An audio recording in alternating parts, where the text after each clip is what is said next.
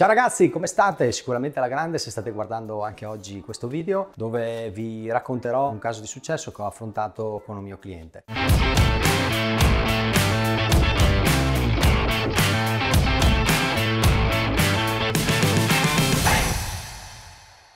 Questo mio cliente si chiama Giardini d'Acqua, può essere che anche lui in questo momento stia guardando questo video. Sostanzialmente lui vende laghetti, fontane, avete presente quei laghetti che trovate nei giardini delle abitazioni piuttosto che le fontane. Lui è specializzato nella produzione vera e propria del laghetto, quindi il laghetto, quello di plastica, diciamo la forma, che poi va messa sul terreno per la costruzione vera e propria del laghetto. Da cosa si compone?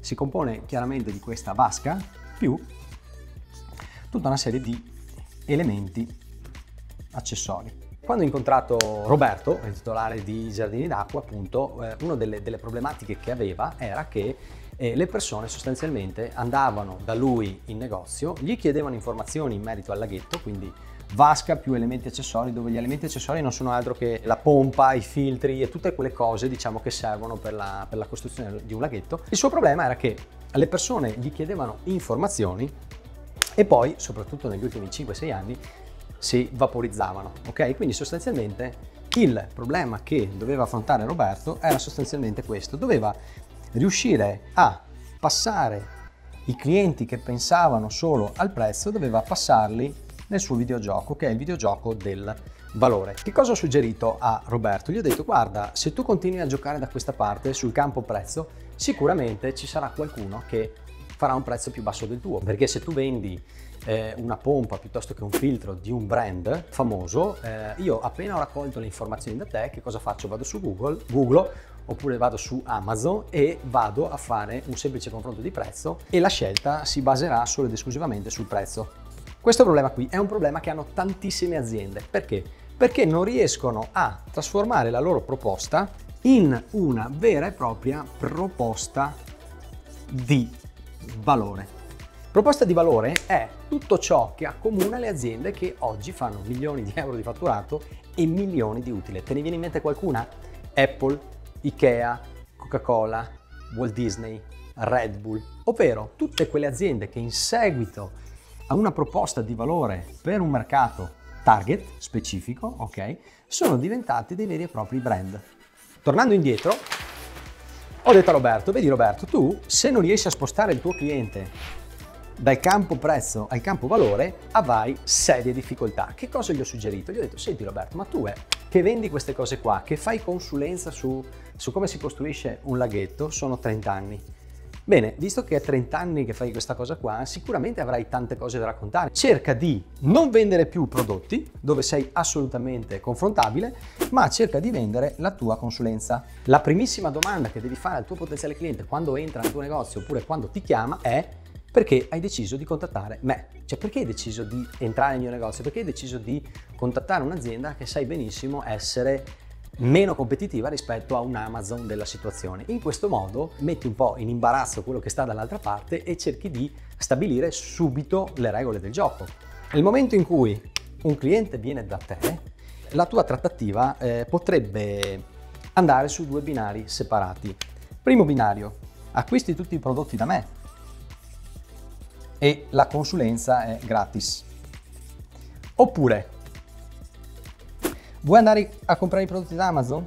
Perfetto, pagherai la consulenza.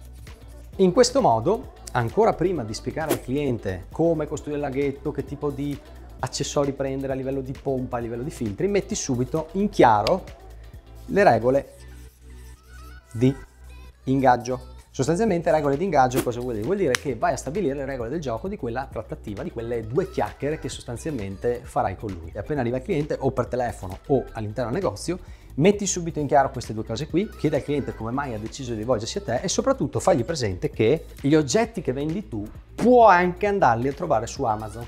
Perché ragazzi è importante tirare fuori subito questa cosa qui, no? Tirare fuori subito il punto di debolezza. Perché noi non dobbiamo avere paura dei nostri punti di debolezza quando siamo in trattativa, ma dobbiamo imparare a farli diventare un punto di forza. Quindi, com'è che li facciamo diventare un punto di forza? Semplicemente, l'ho spiegato a Roberto, dichiara tu questa cosa in maniera tale che se uno cerca il prezzo lo smascheri subito, dopodiché appena capisci che cosa vuole fare questa persona, passi alla fase 2 e gli dici: guarda, io posso aiutarti in due modi.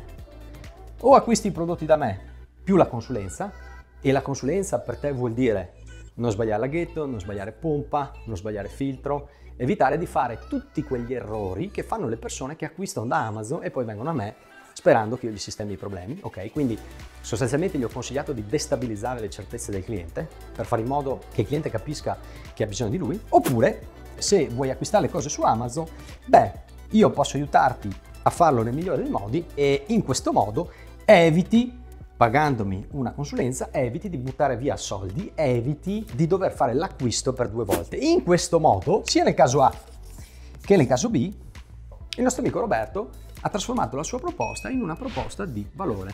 Che cosa faceva lui inizialmente? Inizialmente, sostanzialmente, quando un cliente arrivava, quando un cliente chiamava, da buon negoziante, sostanzialmente spiegava tutto quello che doveva spiegare al cliente. Quindi gli raccontava la sua esperienza trentennale completamente gratis. Piccolo problema: alcuni di questi clienti non tornavano più. Perché una volta che tu mi hai spiegato esattamente che cosa devo fare, mi hai spiegato esattamente come devo scegliere i componenti per fare il laghetto, è ovvio che non ho più bisogno di te e quindi non sei più di valore per me. Perché? Perché mi hai già spiegato tutto, ok? Quindi quello che di valore avevi me l'hai spiegato. A quel punto là non sei più di valore per me, ma diventi una semplice proposta. Perché? Perché io a quel punto là, sapendo come fare le cose, ho la lista delle cose da acquistare più so come fare, e quindi che cosa faccio? Non vengo più da te, ma vado da Amazon, perché Amazon rispetto a te inizia a diventare la vera proposta di valore, cioè la proposta di valore legata al prezzo. La cosa che dovete capire è che se state combattendo sul prezzo, probabilmente non state facendo una proposta di valore al vostro cliente, perché se fate una proposta di valore non discuterà il prezzo. Chiaro, chiederà lo sconto, nella trattativa c'è la richiesta di scontistica, ok? Sicuramente ti chiederà lo sconto, però chiedere lo sconto è una cosa, non riuscire a competere di fronte al cliente è un'altra. Quindi attenzione a non incappare nella costruzione di una proposta, ma cerca di costruire una proposta di valore. Nel prossimo video ti spiegherò come costruire in modo specifico una proposta di valore che spacca e che annienterà in modo definitivo i tuoi competitor. Ok? Ciao, alla prossima!